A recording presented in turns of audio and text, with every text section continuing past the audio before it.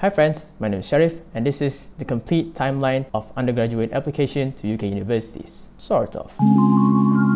Alright, anyway, this is a laptop here to make sure that I keep track on what I'm saying, to make sure I'm not missing anything. A bit of a disclaimer, I try to be as detailed as possible, but there might be some detail left out here and there, so you can ask your questions in the comment down below. But of course, I may or may not be able to answer all your questions, so I suggest you to seek for a professional help.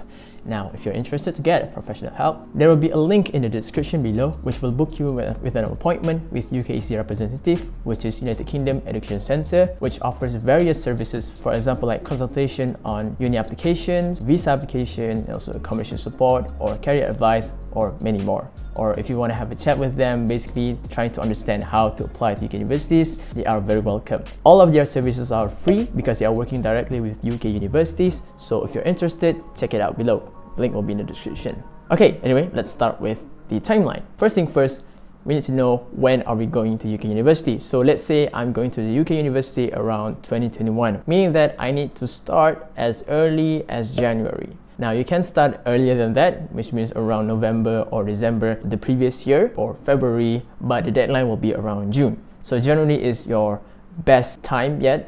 Well, apparently I missed a lot of details why January is your best time to start during your application, although I did say that I'm going to use a laptop to keep track what I'm saying, but well, alas, the irony is there. Okay, so the reason why January is, let's say, so since I'm going to use the example of 2021, because every year there might be a little bit of a difference, but usually the time and date will be almost the same as each year, only it will be different by 1 or 2 days. So if you're applying for 2021 year, which means that the application will start previous year around mid of May. For in this case, for 2021, it will start, application opens for undergraduate studies around 19th of May 2020. Okay, but here's the thing. Although the application start open on around that time, which is mid of May previous year, not all application is still open, meaning some courses are still closed because maybe university are trying to reschedule their structure or their courses a bit. Maybe they want to create a new type of course, you never know. So around that time, it's not everything, it's not open yet. Okay, but during that time you can start register for UKEC application, make your UKEC account, or maybe you can fill in the details, or you can start doing your personal statement. There are certain key deadlines is going to start open for you. So for example, for 15th of October 2020, let's start for application for Oxford, Cambridge, and more courses in medicine, dentistry, and veterinary medicine or science should arrive at UKEC, meaning that by that time, these listed courses are starting to become more available on that time, which is 15th October. But not all of them yet. But by 29th of January 2021, applications for the majority of undergraduate courses should arrive at UKEC by 18 UK time. Okay, so it's around end of January, and that's why I'm saying you should start around early of January, because at that time, usually at the end of January, in this case for 2021 applicants, which is 20th of January, where all our courses and applications are open, right? But in the end of the day, the deadline for all of the applications will be around 30th of June 2021, which is the same year as the year that you're going to go to the university. Okay, anyway, so back to the video. For the whole month after January, you're going to start do your application for UKEC, and then your deadline for your UKEC applications is around the end of June. So in this case, for this year 2021, it will be around 30th of June. So next, once you have done submitting your UKEC application, which is before 30th of June, you're going to start waiting for the offers given by UK universities, right? They usually have like 3 parts of time when they're going to send the offers. If you submit your uni application, your UKEC application, before 29th of January, in this case for 2021, you're going to get your offers around 20th of May. But if you submit it before 30th of June, you're going to get as early as 6th of July. But after that, the latest will be 20th of October. And if you didn't get anything after that, which means that basically you didn't get any offer, okay? Now, there are 3 types of decision that will be made by uni or college, right? The first one is called conditional, unconditional, and the third one is unsuccessful, which means that the third one is basically you didn't get the offer, which is pretty much self-explanatory. Okay, now let's go to conditional. Conditional offers usually are for people who still undergoing his or her pre-degree, which means they are still taking their A-levels or IB or any pre-degree on their college. So basically, you say, hey, I like you, but for your pre-degree, I want you to get this kind of results. Some of the examples, let's say A-levels, with grade AAB, with A in chemistry and at least 2 other sciences or mathematics.